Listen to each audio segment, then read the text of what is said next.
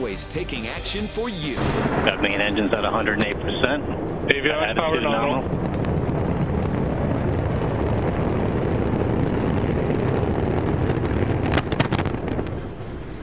We're learning more tonight about this disastrous launch of an unmanned rocket. Part of the payload headed for the International Space Station was an experiment by some local students, but something obviously went haywire 6 seconds after liftoff from Orbital Sciences in Virginia.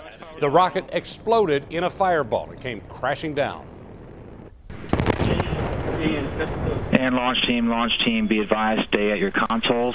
Everyone in the LCC, maintain your positions in your consoles. In the LCC, maintain positions at your console.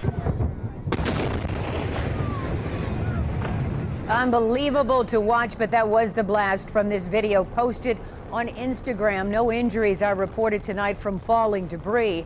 NASA is paying billions of dollars to 2 private companies to deliver supplies to the space station. This is the first launch that ended in catastrophe. And along with the tons of equipment and supplies destined for the space station, some local students saw their science experiment go up in smoke tonight. 7 Action News reporter Jeff Vaughn is live in Madison Heights with that part of the story, new at 11. Jeff? Yeah, Stephen, good evening. Here at Wilkinson Middle School, they held a watch party for that launch.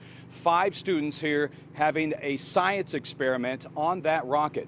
Well, tonight they are shocked and saddened, but they're learning a life lesson. And we have liftoff of Antares. The unmanned commercial supply rocket called Antares, heading to the International Space Station, exploded moments after liftoff tonight, causing a huge fireball along the Virginia coast. Evaporating with it, the science dreams of Madison Heights middle schoolers. How'd you get word? As soon as I came home, my mom showed me the video. And how'd you feel? I was shocked that it didn't go up and it blew up. 5 Wilkinson students, including 4 refugee girls who designed an experiment on the effects of E. coli at 0 gravity. They escaped Iraq fearing religious persecution. Tanner Barndoller's Mission 6 patch he created, which adorned the school's project, was aboard the rocket. It was hard seeing that the rocket didn't go up and my patch wouldn't go up to space. Tanner's patch design was only one of 8 picked from 58,000 considered for the mission. He tells me he worked on the art project for months before getting it just right. We're very proud of him and everybody involved in this project. We're very proud. Just a little devastating tonight, but we're still processing it.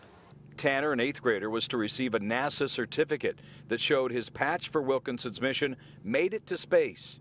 He won't be getting that, but instead, a valuable life lesson. He's got to experience ups and downs and highs and lows in life, and this is, full circle. He's experienced accomplishment in rewarding and winning it, and this just is, it's just life. It's how it goes. But we're very happy and blessed that nobody was hurt in the incident. Now tonight I did talk to a representative from NASA, and he tells me that all those future flights pretty much are booked, so there really is no chance for a redo for these students and for this school. We're live in Madison Heights tonight. Jeff Vaughn, 7 Action News. Stephen, Carolyn, back to you. A lot of broken hearts, but at least nobody was hurt. Jeff, thank you for that live report.